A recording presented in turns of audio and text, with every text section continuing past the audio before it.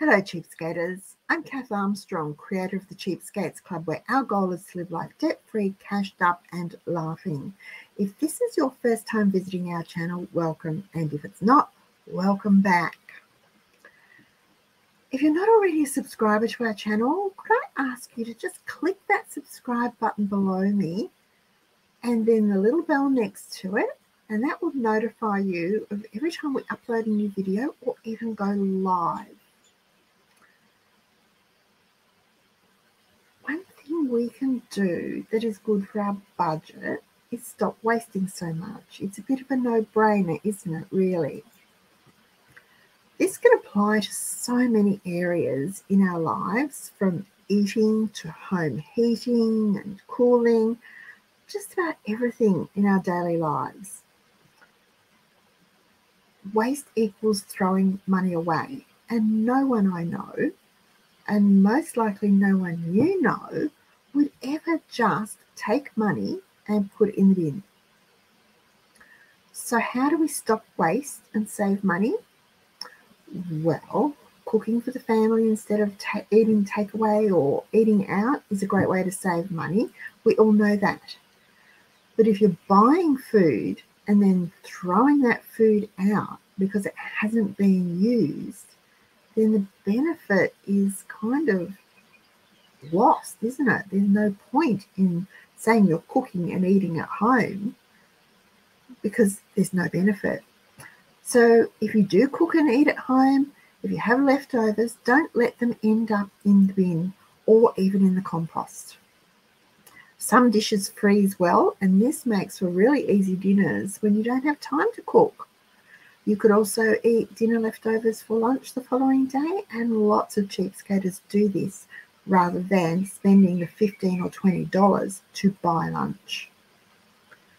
Now, another way we waste a lot of money is on energy, our utility bills, the gas, the electricity, the water. If your home is not well insulated, you're probably wasting a lot of money on heating and cooling. Now, initially, insulating is going to cost some money. There'll be an upfront fee, but it will pay for itself really quickly, and you'll see those bills go down. If you have drafts around windows and doors, weather stripping can help maintain the temperature of your home all year round. Now, we're coming into summer and the hot weather, but don't put those draft stoppers away. You know, the sausages? They work just as well in summer to keep the hot air that comes in under the doors out as they do in winter, keeping the cold air out. Most households waste an unbelievable amount of money on electricity, and this can be prevented in part by using energy-efficient appliances and light bulbs, and most of us have probably already made that transition. But other things like turning lights, televisions, computers, and other devices off at the wall when you're not using them, and opening blinds to take advantage of the sun's light during the day will save you a lot of power. Unplug the dryer and get out the clothes horse. If you're already heating your home for winter or cooling it for summer, let the weather do the drying. In winter or on rainy days, put the clothes horse over a vent, a duct, and it will dry the washing for you. If you've got a wood fire like we have, put the clothes horse next to the wood fire, and within a couple of hours, you'll be folding and ironing because it's dry. The washing is dry for free. You haven't had to turn on the dryer. You know, if you do this, it's not going to be costing you $1.10 plus, depending on when you dry it, to dry a load of washing. Benjamin Franklin is credited with saying, "Small leaks sink big ships."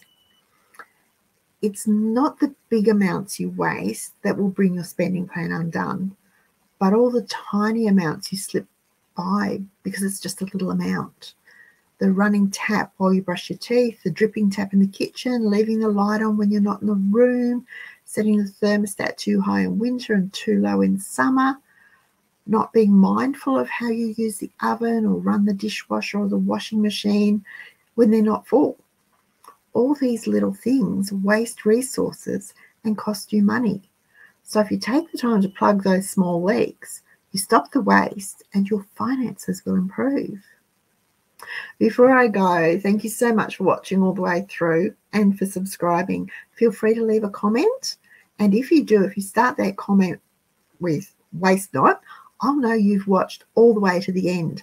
Now, I read every comment and I do my best to answer any questions you may have. If you know someone who might like this video, please click that share button to send them the link.